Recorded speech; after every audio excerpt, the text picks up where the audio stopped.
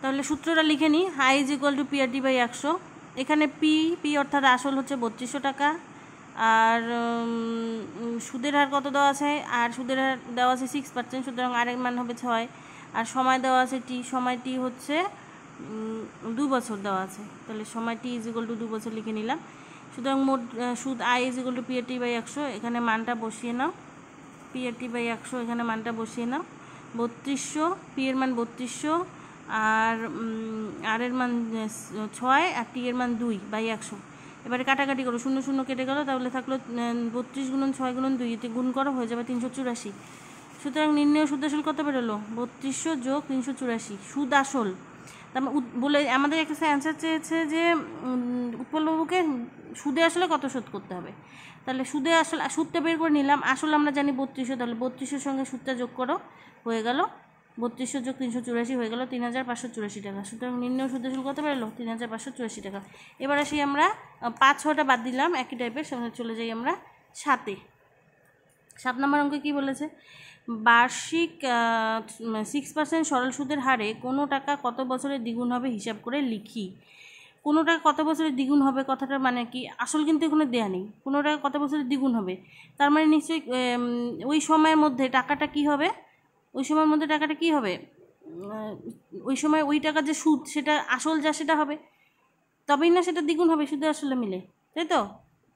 তাহলে আমরা ধরে নিই, আমাদের এখানে দেওয়া নেই, আসল দেওয়া নেই, সুদ দেওয়া নেই, আমরা ধরে নিই যে ধরি আসল হচ্ছে কত, আমরা সূত্রটা লিখে নিলাম, I is equal to PRT by 100।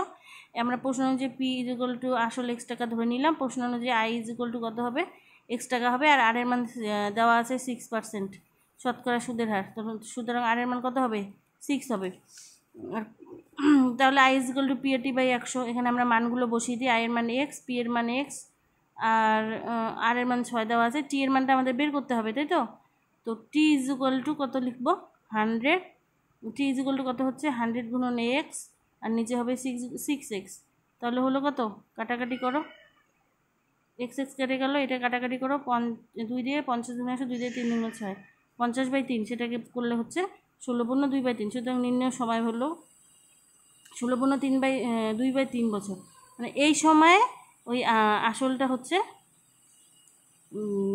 এই সময় হচ্ছে কি হবে, টাকাটা দ্বিগুণ হবে। ওকে, চলো এবারে আমরা চলে যাই 8 নম্বর অঙ্কে। 8 নম্বর অঙ্কটা কী বলেছে দেখো, 8 নম্বর অঙ্কটা কী বলেছে দেখো, 8 নম্বর অঙ্কটা কী বলেছে, 8 নম্বর অঙ্ক বলেছে মান্নান মিয়া কিছু টাকা ধার করা 6 বছর পর দেখলেন দেয় সরল সুদের পরিমাণ আসলের 3/8 হয়ে গেছে, তো বার্ষিক শতকরা সরল সুদের হার কত ছিল। আগেরটার মতোই এখানে আমাদের কী বের করতে হবে, সুদের হার বের করতে হবে। ধরি আসল P is equal to x টাকা ধরে নিলাম, আসল পি x টাকা, প্রশ্ন অনুযায়ী মোট সুদ আই হচ্ছে 3/8 টাকা। এবার আমরা জানি I is equal to PRT by 100, এখানে পি এক্স, আই এর মান দেওয়া আছে 3/8, আর টি দেওয়া আছে 6 বছর।